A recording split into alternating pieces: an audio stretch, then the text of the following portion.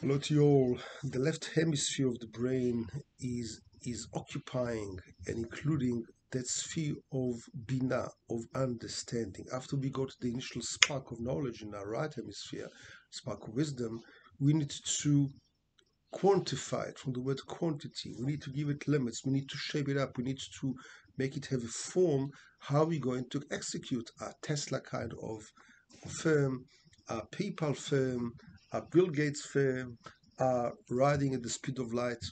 With Einstein, it took him 80 years to materialize that project that he had in the year 15 till he finalized the theory of relativity age of 95. So it takes a long time.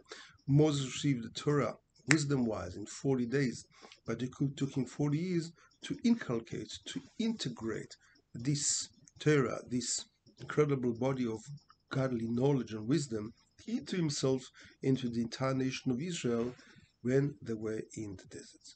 And of course, if you want to have health, if you want to have children, you must be with simcha, with real happiness and inner joy, because inner joy starts at the left side of the brain, which is the sphere of understanding bina, and that produces endorphin, which makes your entire body healthy, well, young again. God bless you.